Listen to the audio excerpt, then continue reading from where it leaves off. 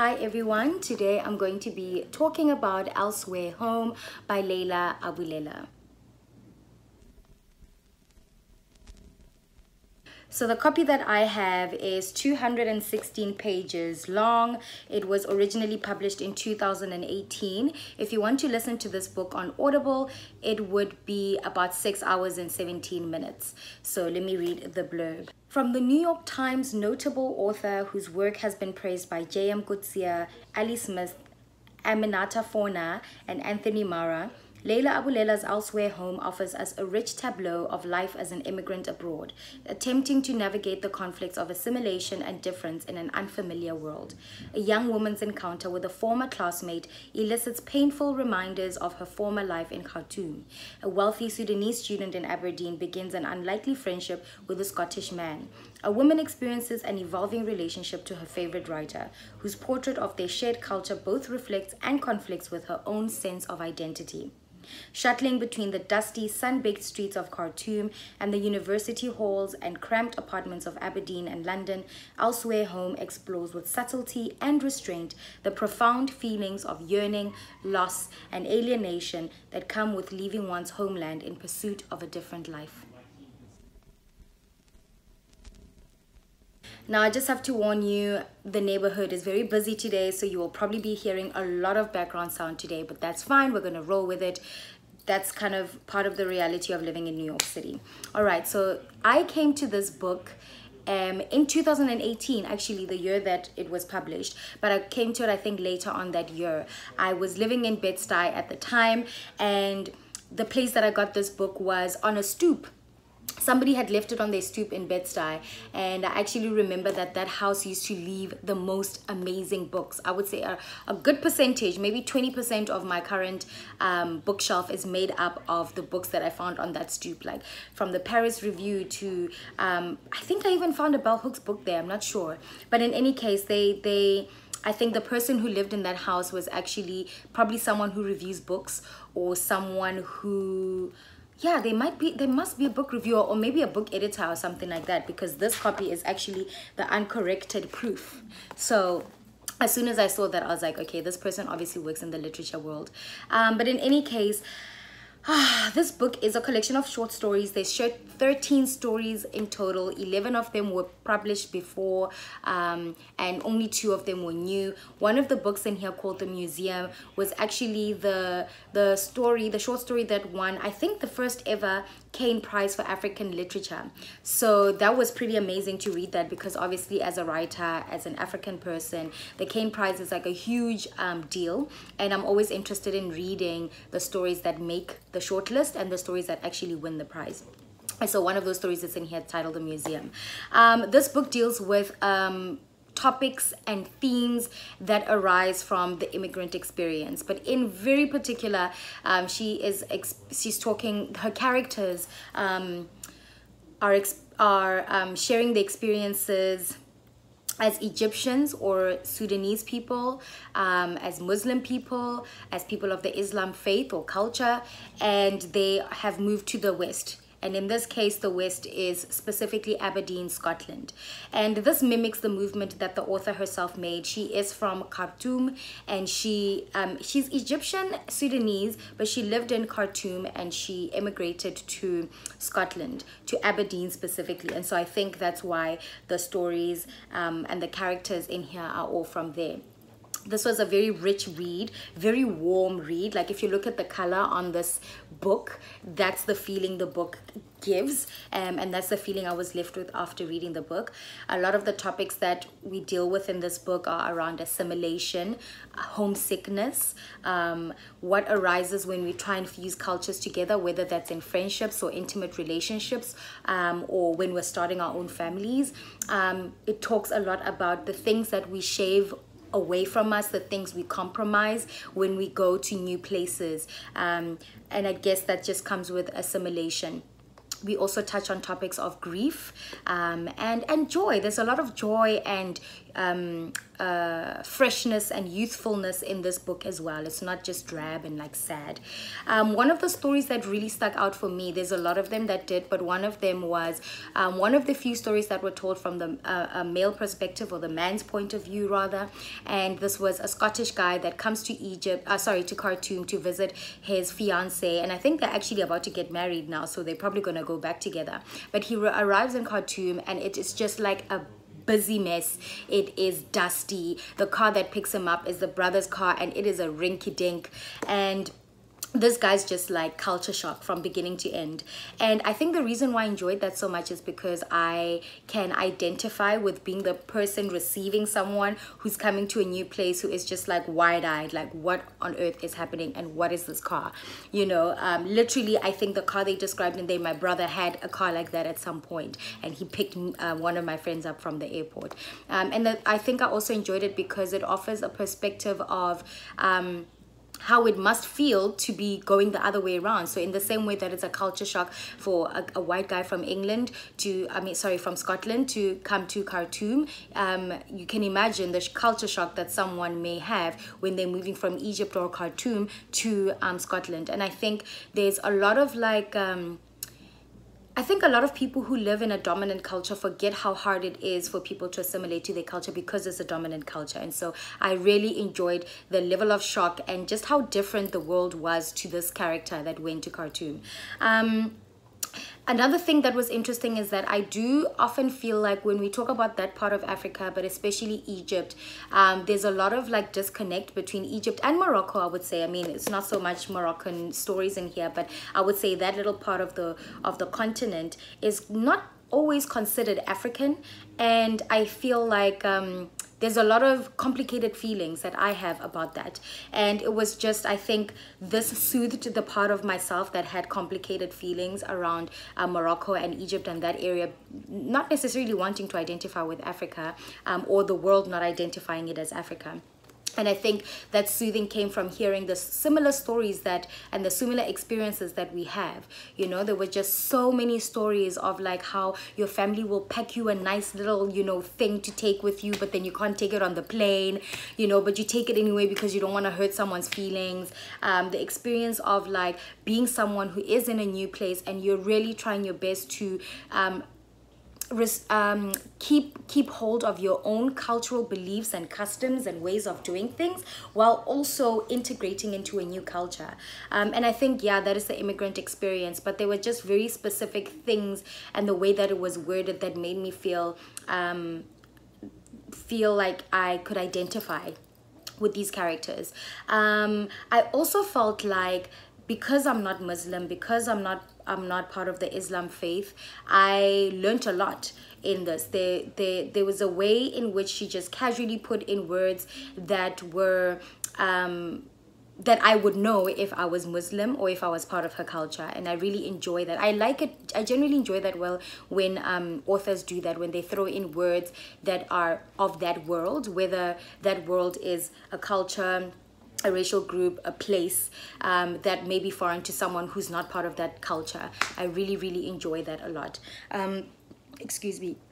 Yeah, I read this book at a time when I was in my second semester at the new school, second or third semester. I do remember that when I started reading this, it was winter, so either one of those. And I really appreciated hearing about how other people were navigating this. And I mean, this is categorized as a psychological fiction, so I'm sure these characters are not real, but the stories are very real in the sense that I'm sure people have had these lived experiences before. And it was soothing to kind of be on my own journey of trying to figure out schooling, trying to figure out this culture, trying to figure out making friendships, trying to, you know, work and study at the same time and maintain relationships in a new culture that I didn't think would be so hard. I thought that American culture was not too far from my own culture because we grew up consuming American television and food to some extent. Clearly not to the largest extent if I look back at like our diet growing up. But I felt like I felt like moving to America wouldn't be that hard, but oh my goodness, it was tough. And I still feel like to this day, I am still learning. I'm still adopting a social language that will help me navigate this space. And I'm still making sense of a lot of aspects of the culture. And I think for those of you who follow me on Instagram, if you look at my stories, that's a lot of what I'm doing there, trying to dissect and make sense of the culture and the place that I find myself in. But in any case, back to this book, it's an easy read. It is so accessible. I mean, you go through a series of feelings in this collection of short stories. I think it was very well curated. I think the arc was great that was created in this book. I also feel like while you are instantly drawn into the books and the stories and the characters, I didn't feel like any of the emotions that I felt in this book overtook me in a way where I felt like I couldn't read this book quick enough. It was an easy read. I feel like I probably read it in like 4 sittings or something like that. I also definitely read it on the train, but mostly at home. And it's because the chapters are short and it's just an easy read, and also because I could relate because of what I was going through at the time. I definitely recommend it for anyone who's looking for a short story collection, anyone who's interested in reading the stories of immigrants living in the West. And yeah, I think this is just also a great introduction to Leila's work. If you've never read Leila Aboulela's work, I think this is a great introduction to her work.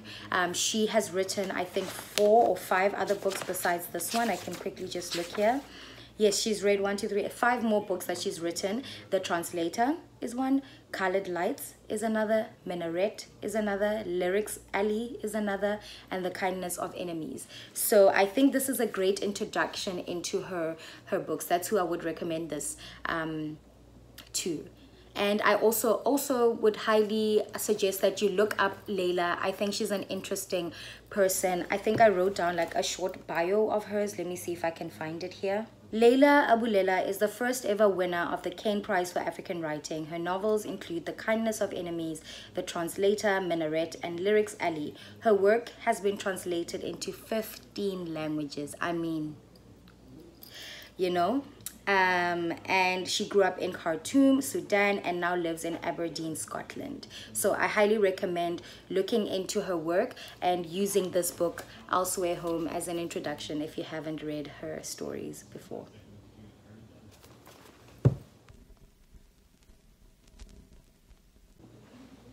I'm so excited to share with you the book community spotlight of today. It's been weeks that I've been holding on to this, and now I finally get to share. The book community spotlight for today goes to Linda Kaoma, who is also the person behind LindaReads, which is a YouTube channel on YouTube, of course. She describes herself as a writer, a poet, a facilitator, a dancer, a scholar, and a lover of fashion and books. And I think if you visit her Instagram, which is a place that I often go to for Black woman joy and just like living your best life, I would say that her Instagram definitely reflects this. And I would also encourage you to go over to her Instagram and just have a look around and see what I'm talking about. You will leave feeling good and being reminded to enjoy life, you know, and treat yourself well. Her YouTube channel, I'll just describe it quickly. I'll read her description. This channel was born because of my love for books, reading, and YouTube. Since I spend an embarrassing amount of time in these YouTube streets, I thought I might as well start my own channel. I'm sure my friends are relieved that I have this channel so I can stop hoarding conversations going on and on about my current reads. This channel will hopefully be a constant affirmation and reminder that my voice is valid and my opinion matters. I hope to create a community of book lovers who are eager to have casual but critical conversations about books. I believe you don't need a specific set of skills or an arsenal of jargon approved by the literary community to talk about books. The only prerequisite, if any, is a deep passion for books. I mean, how can you not just like adore someone like that? And when you go to her channel on YouTube, you'll totally get that feeling. She makes books very accessible. She breaks it down, and she also talks in a tone and a pace that makes you want to sit and listen. You know, I think there's very few people that I feel like that about. Like I said, I listen to things on 2 times the speed all the time, but Linda's one of those few people that I actually want to sit down with a meal, maybe a drink, and just listen to her speak fully at the normal speed. The other thing that I wanted to say is that I've known Linda for a very long time, and she's worked on a lot of incredible projects in the past, and I would say that she's really been a contributor to the literary scene in South Africa specifically, but I know globally as well, since she studied internationally. And I, as someone who is her contemporary and a friend, admire so much her contributions and just watching her grow. And I know that she's trying to get to 1,000 subscribers on YouTube, so if you can help me and help her and yourself actually by going over to her Instagram and to her, specifically her YouTube, and subscribing to her channel, you won't regret it.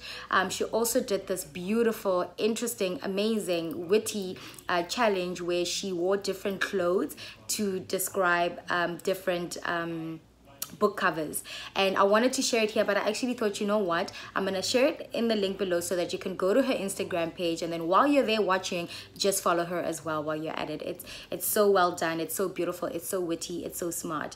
I adore her sense of style. Anyway, at this point we're gushing, which is fine, I guess, but I really respect Linda and her contributions and the way that she carries herself in the world. I will also never ever forget her, because she is the person who is responsible for me meeting a lot of really incredible poets and really ushered me into the world of poetry. And we worked together on a project in 2015, quite a while ago, and I got the chance to meet a legend, one of the legends in the poetry scene, in the literary arts scene in South Africa. He has since passed on, but I got to meet Professor Korapetse Willie Khositsile, which is just such a privilege, a big privilege, and I'll forever be grateful to her for that opportunity. And with that, I will wrap up and say, please go follow Linda on her Instagram as well as her YouTube, and just go and enjoy her content. I think it is just so beautifully curated, and you will do so knowing that this is somebody who's contributed greatly to the literary scene. Yeah, gonna move on next to the mixtape of the week.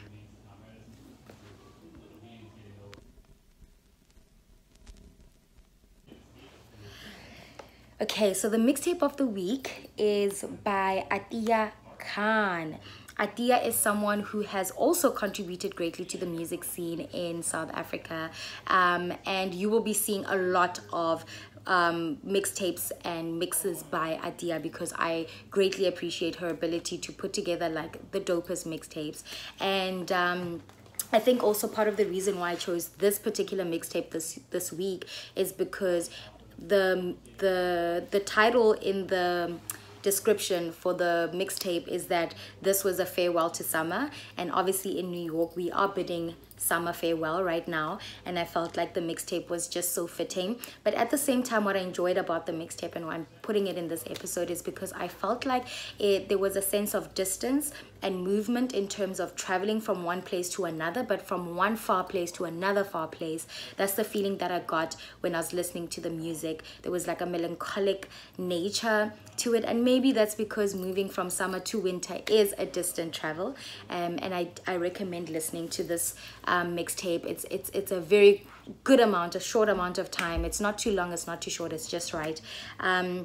And another reason why is because when I was thinking about homesickness, I remembered a conversation that I'd had with Atiya a long time ago when we were in New York. I had a hot toddy, I remember. I think I was a bit sick, and we were just talking about how our definitions of home, and how home can be a person, or home can be a foundation, home can be what we've built over time, and what makes us feel comfortable to move away from home or build a new home. And I just always reflect on that conversation that we had, how our thinkings around home differ so much depending on who you are and your background and what you've been through and what you've seen and what you want for yourself. And so I highly recommend listening to this particular mixtape that I've put down below, but also just following Atiya's work. I'll put a few links in there so you can go on your own little exploration and see what you find. But I think this is a perfect mixtape of the week for ending summer, but also for those of you who are going into summer, for those who are saying hello to summer.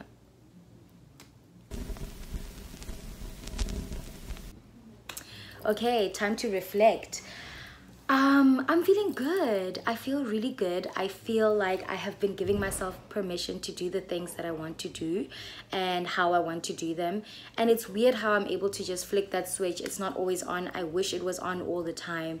But in general, I've just been feeling really upbeat, really positive, and just filled with gratitude. I feel like sometimes I tend to be on this mode of like doing, or like moving forward, or like onto the next, and completely forgetting that where I am now is where I wanted to be at some point, you know, and to just take a moment and breathe in the reality of now. Yeah, I've been working on also making this apartment home. I feel like, I don't know if you ever remember watching these cartoons when we were young, these bears like getting ready for winter. I feel like I'm a little bear who's been getting ready for winter, getting the apartment looking good and cozy and comfortable, because listen, the northern hemisphere and winter is not a joke. Anyway, so one of the things that I've been doing is I've been buying flowers. Have been helping a lot, and I've been buying lots of candles. This one is completely finished, blue sage and lemon. Smells really good, but look at that, it's already gone. I also just love the lids and stuff that come on these. I'm just gonna quickly show you the candles that I got recently, and then I'm gonna call it a day. Okay, so, and then the next one that I got is sea salt and iris. I mean, these names. The wooden lid. Fresh. And then the one that I'm actually got lit now is beautiful cactus and agave from Natural Essentials. And then the one before this one is this one, which is sand and fog, and the flavor, or the, do you call candles, the scent is mulled wine. I think this is my favorite of all the ones we got. And this one's also finished. And then we have, this one is the final one, sand and fog. Look at the lids, just so beautifully made. And sage and sea salt. So I'm very excited to burn these at some point, and they really help me make home. Same with the wow, so many today. That's another thing, my gosh. Same with the flowers. I've been really enjoying scents and how they can create a mood and shift a mental space. Aromatherapy for the win. Anyway, I'm gonna start rambling if I'm not careful. I hope you're all doing well. I hope that you are thriving. Those of you who are going into summer, I hope you are ready for summer, but be careful because COVID is still here. I've been hearing from friends who are young, who are getting sick with this thing. Please still be careful. I also need to be a lot more careful. I mean, I feel like I've done all the summer things and I'm now locking down for winter. Well, it's still spring, fall, so let me not rush winter. But in any case, be careful out there. Take care of yourselves and your loved ones, and I hope you have a beautiful day further.